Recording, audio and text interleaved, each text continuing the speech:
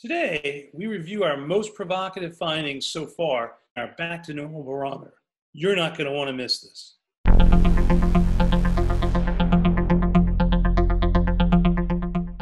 Hi, everyone. John Last with Sports and Leisure Research Group here with David Klein. And we're back to report findings from the latest wave of our Back to Normal Barometer, our three-mode tracking study developed in conjunction with our friends at Engageous and Rock Solutions, designed to determine what it will take to get consumers to re-engage with a variety of leisure time and discretionary activities.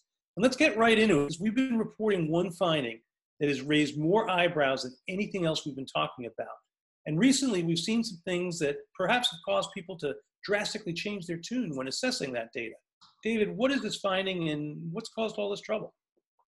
Well, John, as part of the barometer, we track the willingness of consumers to engage in their favorite activities. And over the course of the study, we have seen that those who have recently taken a cruise increasingly willing to take a cruise in the future without hesitation or any additional assurances at all. While so much negative media coverage of cruise lines, this finding has been met with a great deal of skepticism and concern. Certainly, no one would want to take a cruise in this environment, but as it turns out, you always have to trust the data. And what has started to happen is that skeptics have started to change their tune with the reporting of recent developments. It seems that once the cruise lines reopened their reservation systems, bookings started to soar as much as 600%.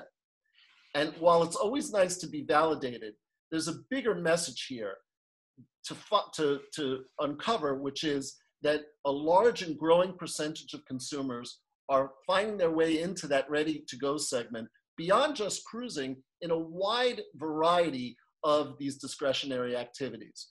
And John, we've been talking about this a lot. We really have to understand what's behind this trend. And I think the data is helping us to do that, David, because we've seen some really interesting macro developments. In fact, with what we call our matrix of concerns, we've recently seen that consumers are equally concerned about their personal finances and the state of the U.S. economy as they are with the health crisis. So suffice it to say that if consumers are as motivated by factors other than health, they're going to be more likely to re-engage.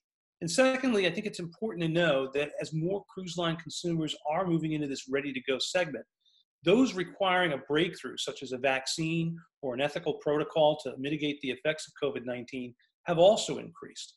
In fact, what we've defined is a trichotomy. There's really three segments, David, that are out there. Those who are ready to go right now, which represent about half of the people that we've been talking to, as well as a quarter of folks who kind of fit into one of two other categories, those being either the folks that need further assurances or those who are very hesitant and looking for breakthrough.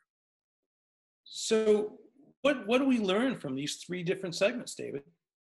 Well, it would be nice to say that the pattern that we're seeing in the cruise line industry is the same pattern across a bunch of others, but unfortunately, it's not that simple.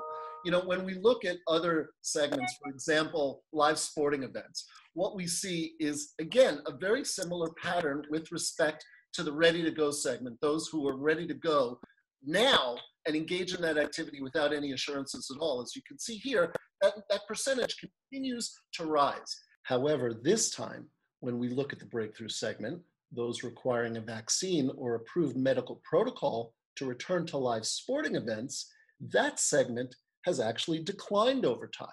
And that's a much different pattern from what we saw with cruise lines.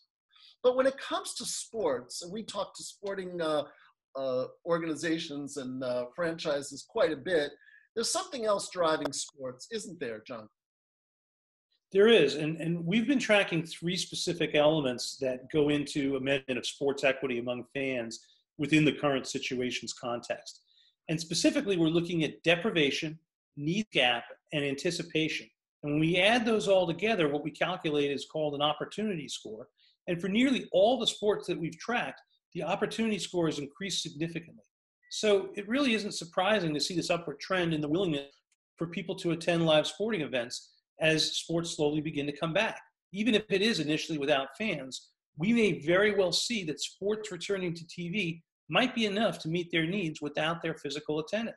And right now, the trend is clear that as sports slowly return, the willingness for fans to come back and attend sports is going to likely increase in the short term. Now, going forward, you can see we'll be tracking all of these metrics as well as many others as part of our Back to Normal Barometer.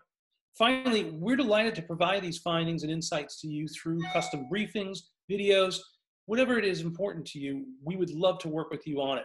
So if you'd like a briefing for your organization or know of others who might be interested in learning more about what we're finding, just let us know. Give us a call, contact us, email us, text us. We're always happy to talk about what we're discovering. And in the meantime, keep an eye out for more announcements, more videos, and more information regarding the Back to Normal Barometer.